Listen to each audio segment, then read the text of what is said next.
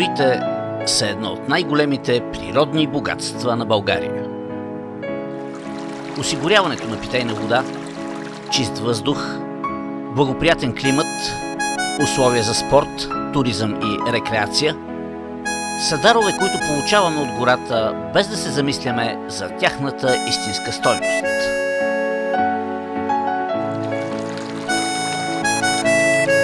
Горите задържат влагата в почвата, предпазват от порои, наводнения и свлачища, защитават от вятъра земеделските култури в равнините. За повечето диви обитатели на нашата страна, горите са естествения дом.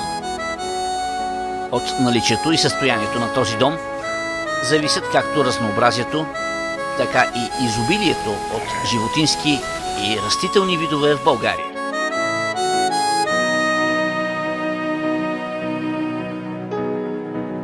Горите обхващат около 1/3 от територията на страната ни.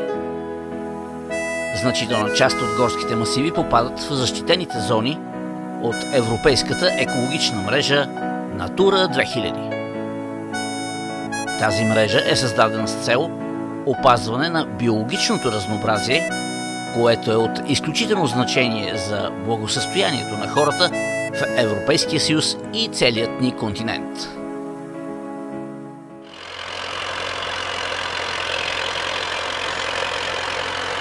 За хората горите са източник на естествени продукти, ресурси и суровини, които са възобновими, а производството и използването им оказват незначително въздействие върху околната среда.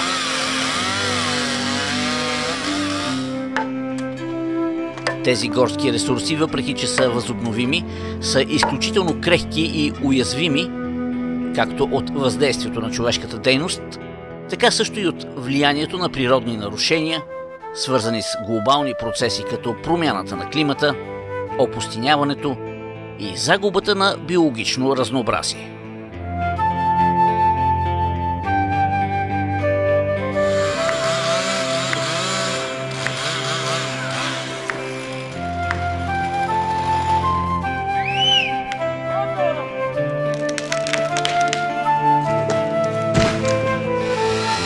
Възможно ли е да се постигне баланс между благата, които ни дава гората, и икономическата изгода от добитата дървесина? Възможно ли е да съществува устойчив цикъл на естествено или изкуствено възобновяване на гората и добиване на така ценния за човека дървен материал?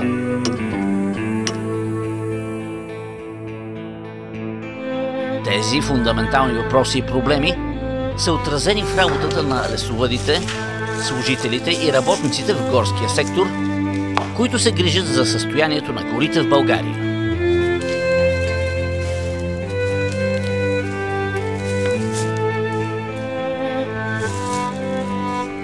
Габър 18.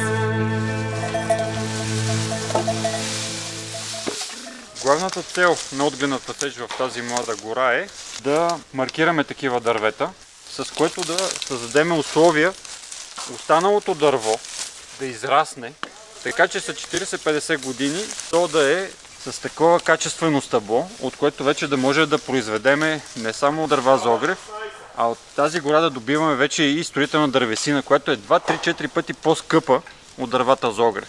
Това е главната цел на тази сеч тук, да добиеме от тази гора след 40-50 години ето такива трупи, които се продават много по-скъпо.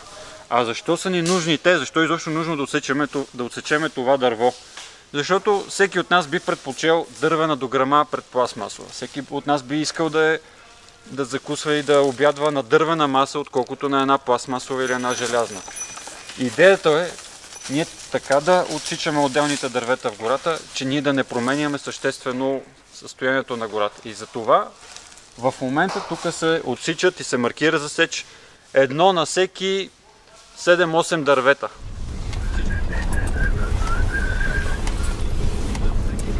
Стопанисването на държавните гори в България се извършва от 6 държавни предприятия, разпределени в страната ни на географски принцип. Едно от тях е Югозападното държавно предприятие Благоевград, което управлява горските територии в широки граници От западните части на Стара планина, през Софийската котловина, долините на реките Струма и Места, до българо-гръцката граница и планината Беласица.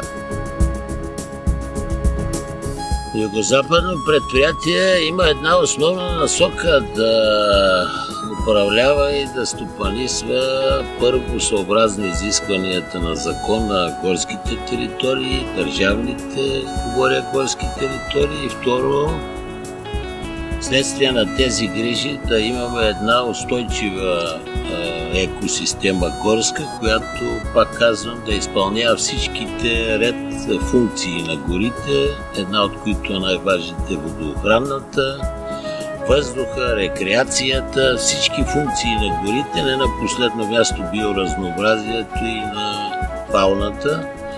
Така че ние нямаме някаква друга стратегическа цел. Основната цел е запазване и обогатяване на българската гора.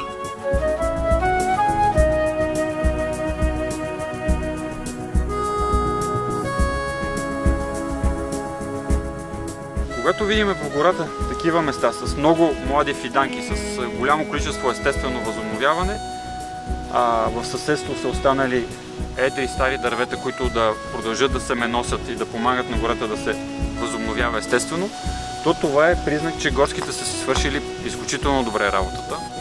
Те са извадили отделни дървета, които ние да ползваме за дървесина, но и са създали условия гората сама да се възстанови, без да се налага изкуствено залесяване.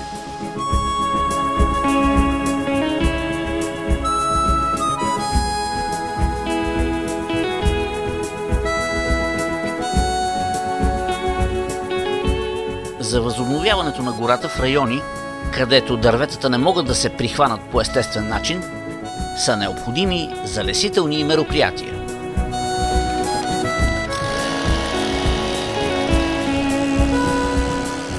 Залесяването, което на пръв поглед изглежда елементарна дейност, в действителност е продължителен и скъпоструващ процес.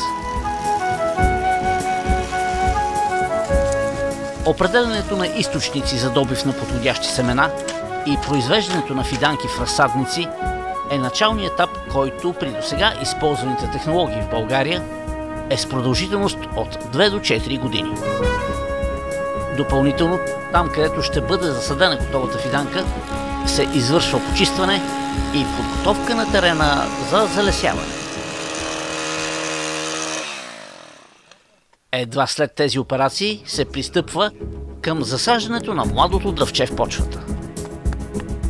При неблагоприятни климатични условия или пропуски в работата на залесителите, често резултатът е слабо прихващане на засадените дръвчета, което налага допълнителни дейности и разходи за подмяна на изсъхналите фиданки.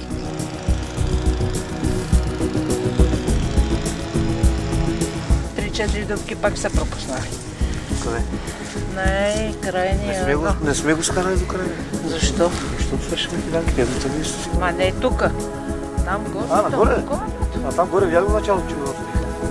Ама те вътре към средата не сме.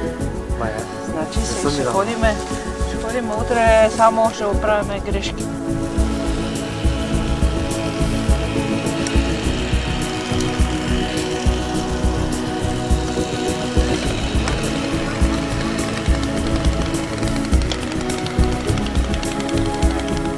Проверяваме в момента дали правилно са посадени фиданките, дали е на достатъчна дълбочина, дали не е открита кореновата шийка. За да има добра прохващаемост, фиданките трябва да са хубаво оплътнени, около 2 см да има пръст отгоре, за да презимуват и да няма изхвърляне на фиданките.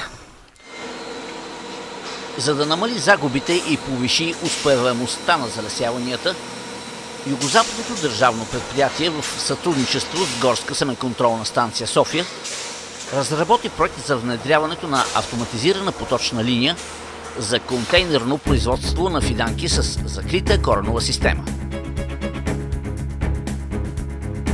Избраните технологии и машини за това производство са създадени в Швеция и вече са успешно изпитани по целия свят.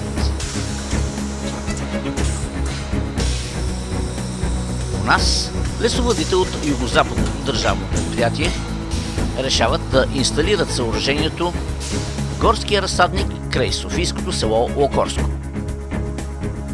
Тук вече има изградена генна банка за семена от ценни дървесни и храстови видове, което е важна предпоставка за успеха на проекта. В момента се намираме в генна банка село Локорско към ГСС София, в която се съхраняват над 4 тона жълуди. Космат дъб, зимен дъб, лагун, цер.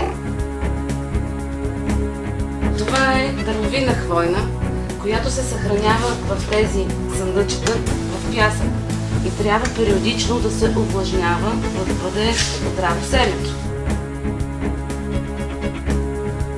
Трябва да си ги поливам, защото няма как да стане иначе. Най-важно е въздушната. Да, иначе виждали ли си добре като процент на игличките?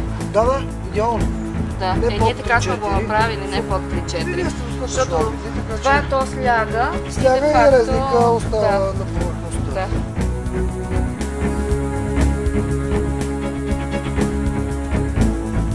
С развитието на лесовъдската наука сме се стремяли да търсим възможности за създаване на все по-устойчиви и производителни горски насаждения. При традиционните залесявания, масово в нашата страна, са използвали фиданки с открита коренова система, фиданки на гол корен.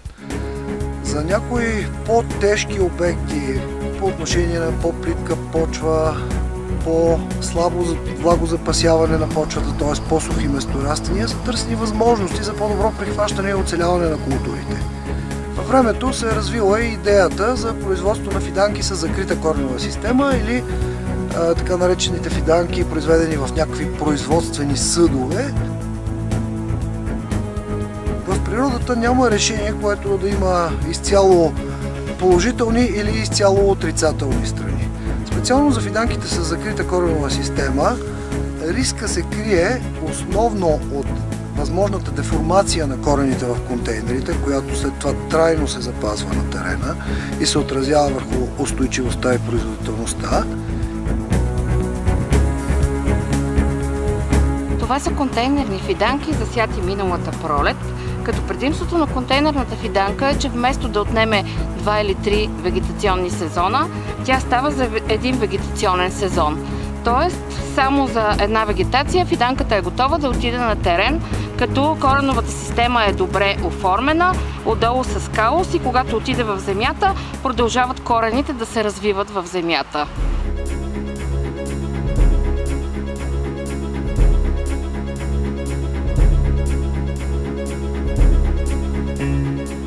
Проектът за производство на контейнерни фиданки в държавен горски разсадник при село Локорско включва инсталиране на автоматизирана поточна линия и изграждане на съпътстваща инфраструктура. Работата започва от кота нула, но за по-малко от година всички агрегати са доставени, инсталирани и приведени в действие. Това е мулчатор, който почиства площи, които са заети с прераснали фиданки от червен дъб. Бракувани са фиданките, но не са махнати от терена. И сега се налага за тази машина да почисти площа, върху която ще бъде построена оранжерията и площадките за отглеждане на фиданките.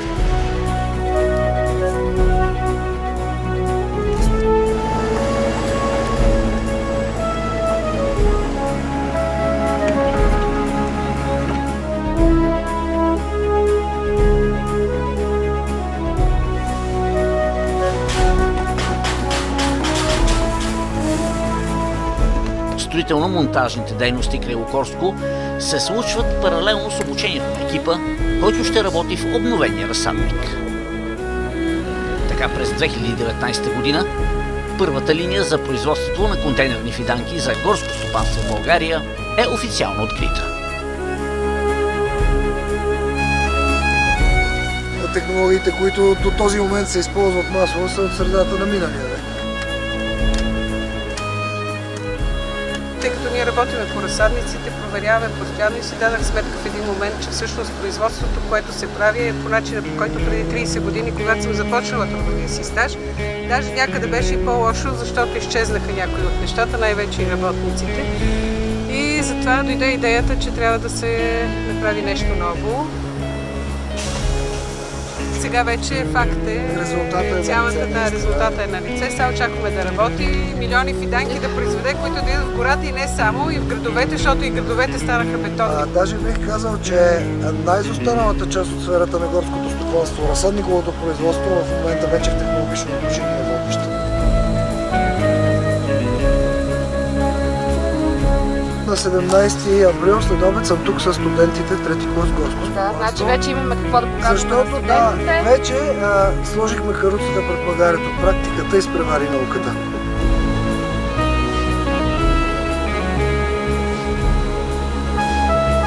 Тази машина отделя негодните семена от годните, а годните минават през ситата и се отделят на фракции. Партидата, която изкараме от семената, които са примерно до 3,5 мм, да с еднаква енергия на кълнене. След това пускам другата фракция, по-голямата.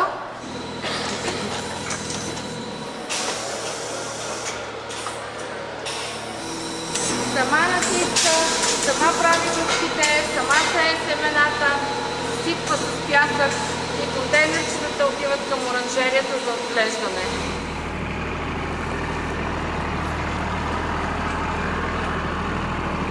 Това е бъдещето, защото тази машина първо намалява до голяма степен ръчния труд на работниците. От една страна, от друга страна, като себестойност и респективно след това прихващане, фиданките са с над 90% естествено прихващане, което намалява разходи за попълване и дава сигурност, че там, където работиме, действително ще бъде възстановена гората, така че инвестицията си заслужава.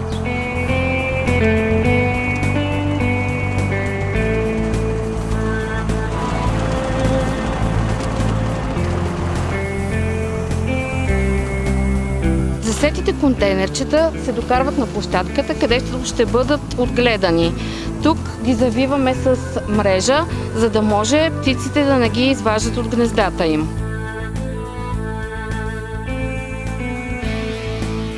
Откриваме го сойките, изледоха всички. Това са сойки. Те са враг номер 1 на животчетите. Една от първите задачи при производството на фиданки е събирането на семена. Добиването на репродуктивния материал се извършва в райони, които са естествено местообитание на ценни за България дървесни видове. Събираме космат дъб в полята на село Понор.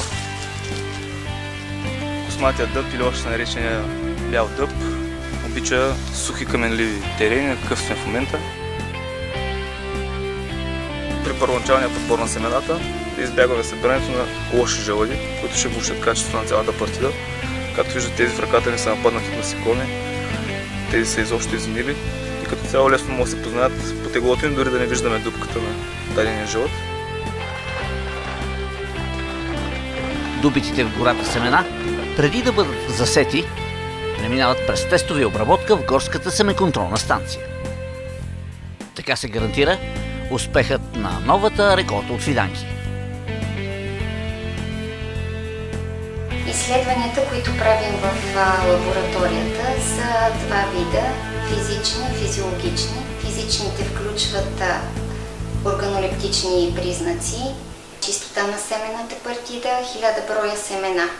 А физиологичните признаци са кълняемост на семената, които изследваме на Якобсенов апарат или кълнителен шкаф, и изследване жизнеспособност на семената, която може да бъде чрез разрязване и чрез тетразолов тест. Горска семеконтролна станция София е партньор по проекта, като основните дейности, по които работи, е избор на източници за добив на горски репродуктивни материали, контрол при събирането на семена от целевите видове по проекта, както и изготвянето на технически наръчник за дървесните видове. Този жълъд го получихме в момента го измерихме какво е количеството. След това го третираме с препарат за гъбички, с препарат за черви, махаме брака и остава чисто количество, което трябва да засеем.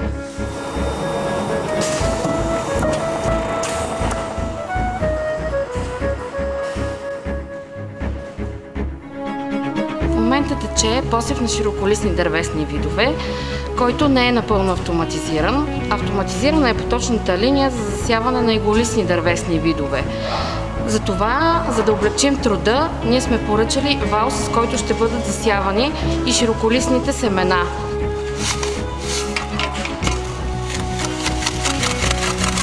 До момента сме дали над 120 000 фиданки, вече са изпратени, т.е. за есенен посев, като очакваме сега пролетта да изпратим още над 100 000 фиданки да отидат на терен за залесяване.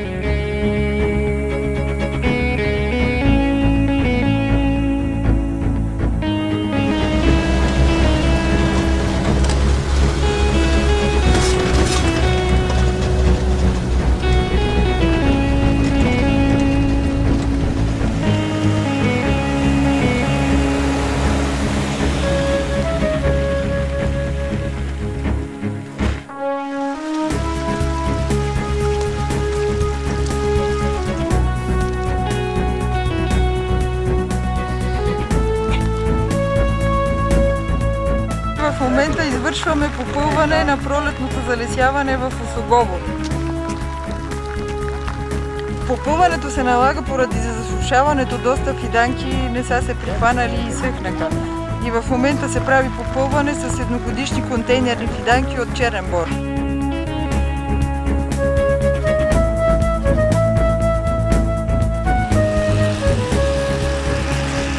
Първите залесявания с новите контейнерни фиданки на територията на Югозападното държавно предприятие се случват върху горски площи, които са пострадали от природни бедствия. Такъв целеви район е Кресна, където през 2017 година бушува огромен горски пожар.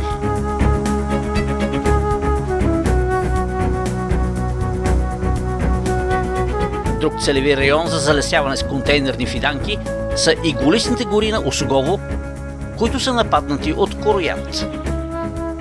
Разпространението на това малко насекомо при подходящи климатични условия може да унищожи огромни площи иголистни гори.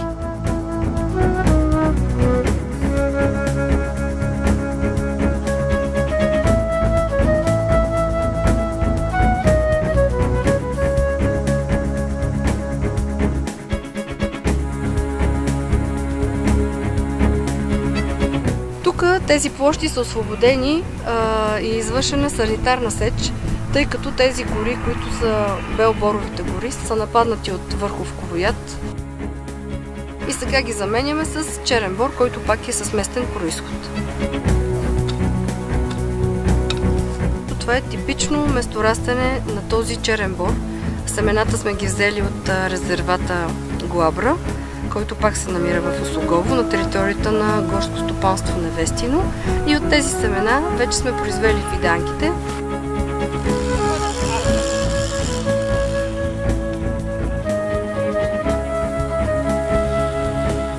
Залесяване с контейнерни фиданки се извършва и в райони, където задачата на лесовъдите е създаването на нова гора. Подобни територии са голите склонове над Скринския пролом на река Струма, които са част от Коневската планина.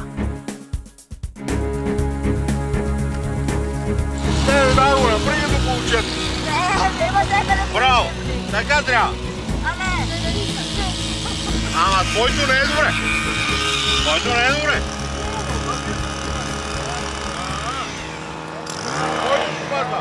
Само преди век почти всички склонове над населените места са били оголени от сечи, пожари, а след това и пороите, които са отнасяли почвата до гола скала.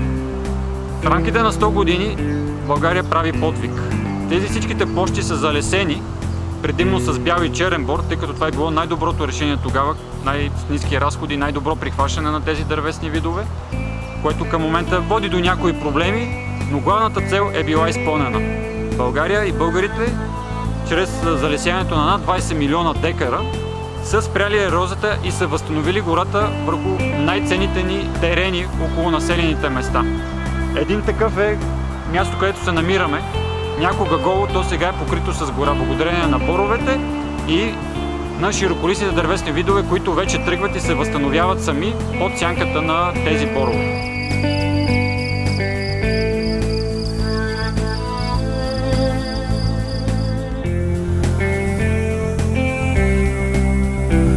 Трябва да отидеш да докараш мрежата, да можем да сложим на фиданките, дето са закарани там. И после ще направим една почивка, обяд и продължаваме. Средногодишно ние потребяваме над 4 милиона фиданки и би било нормално да имаме 2 такива линии, с които ще обезпечиме необходимостта от основните дървесни видове и бихме могли да реализираме контейнерни фиданки на останалите предприятия, на общините, защо не и на частни лица, които имат интерес.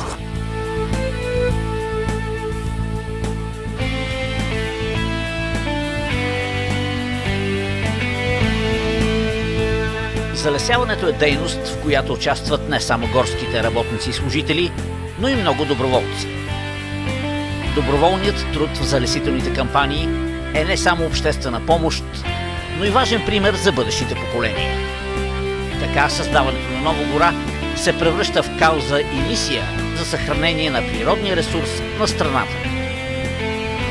В този дълъг и труден процес машините и технологиите са от особено значение, но най-важното е желанието на съвременния човек да опази природата и горите на България. Така след десетки години машината за гора ще даде своите плодове и на хората след нас.